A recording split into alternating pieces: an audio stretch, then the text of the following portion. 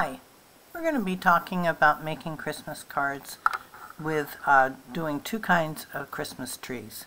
I'm using a B Company paper that you can get online. It's in 6x9, and what we're going to do is we're going to fold one, and that will end up being able to go into an envelope like this, so you can do that. Okay, so what other materials are we going to use? We're going to use pencil, of course.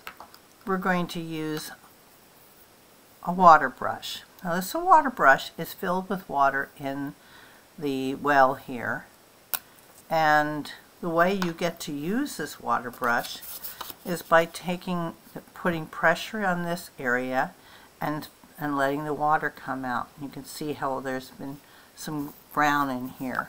So, and I can go ahead and press, and more water will come out as I'm going, so you can do different kinds of washes with that.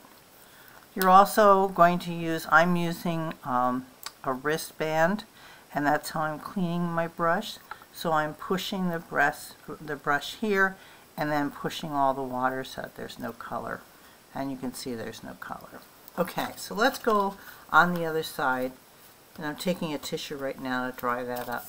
Okay, the other thing we're going to do is we're going to make bulbs, so using the Pen Touch Gold. Okay, so the first thing I'm going to do is we're going to draw some Christmas trees.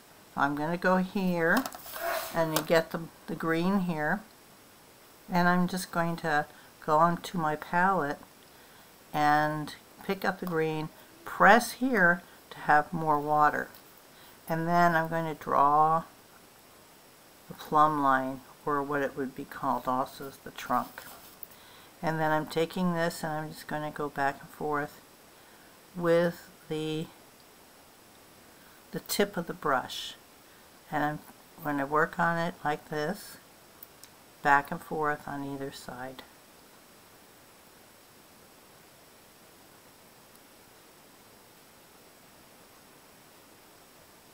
And what's really nice is that these brushes usually have some really nice tips. So, and you can get the water brushes online on Amazon for sure. And I think in Michael's you can get them too. So here's your first tree. I'm going to clean this off like I showed you before. I'm going to press on the water thing there, and I'm going to clean out the brush.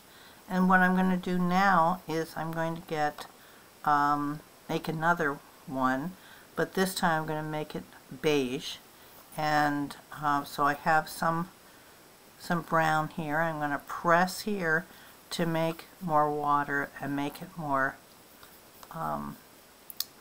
light colored.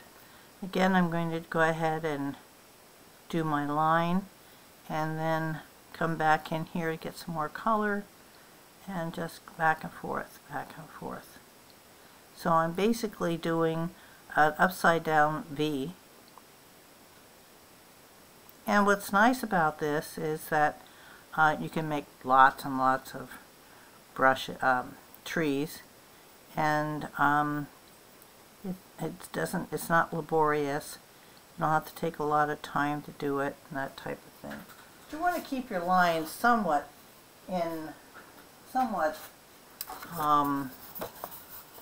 small. You don't want to make them too large, and you can see an example here. I've used gray in the background for the background trees, and then I had this. So this is the same thing, and now if I want to, I can add more color here if I'd like, and so I can go like that. I can do this, put some more water in here.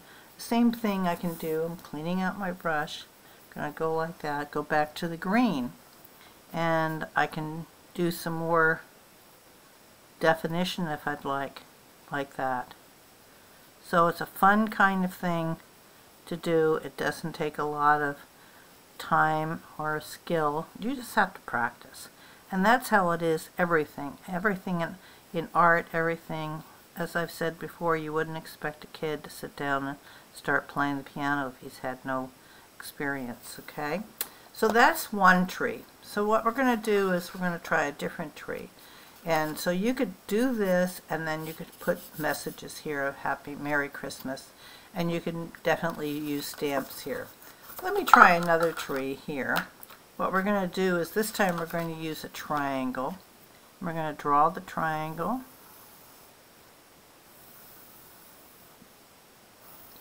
And then a little box underneath here. And that will be the trunk.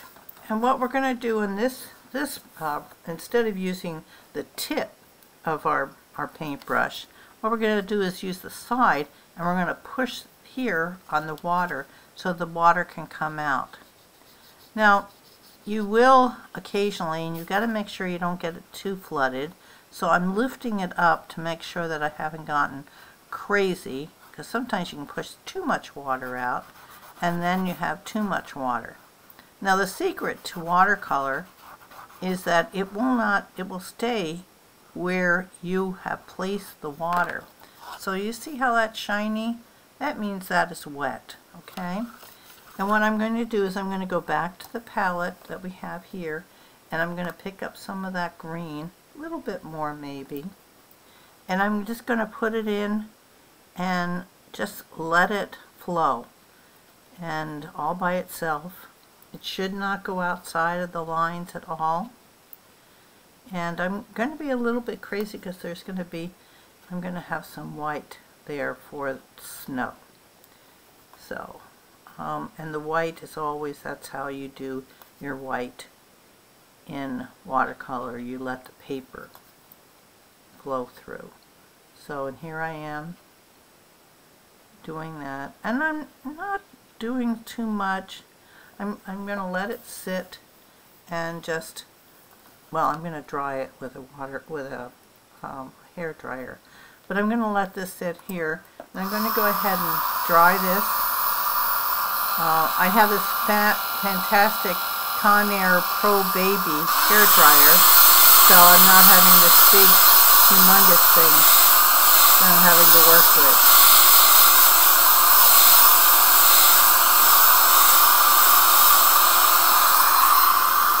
Now there's two ways in knowing if something is dry. You can touch it, and if it's cool, then you know it's dry. You can also look at it on the water in light, and if it's wet, it will shine. This is not wet, so it's probably still a little bit damp, which is fine because what I'm going to do is I want to put some more color in here, and I'm going to go like this.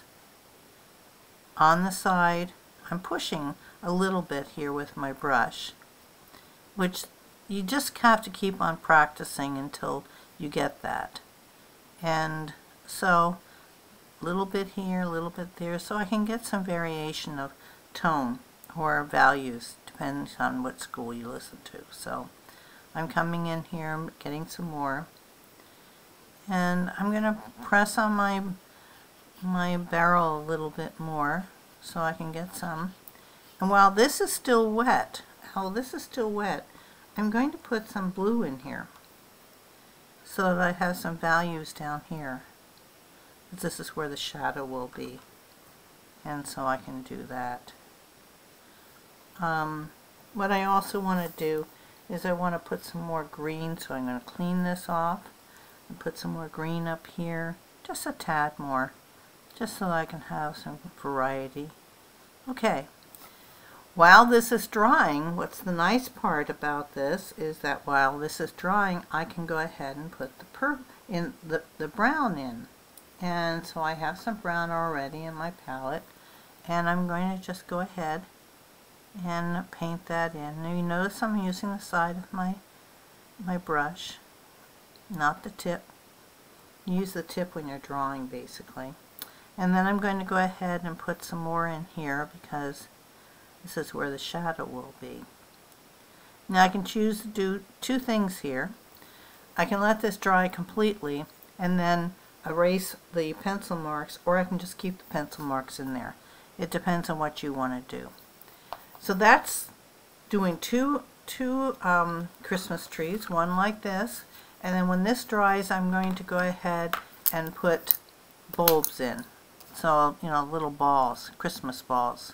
Oh, that went a little bit too much. But so you can do that, and you can use these kinds of things. You know, any kind of holiday marker will do the trick. This is a little bit too much, so that you understand, because I made a mistake, you can learn from it.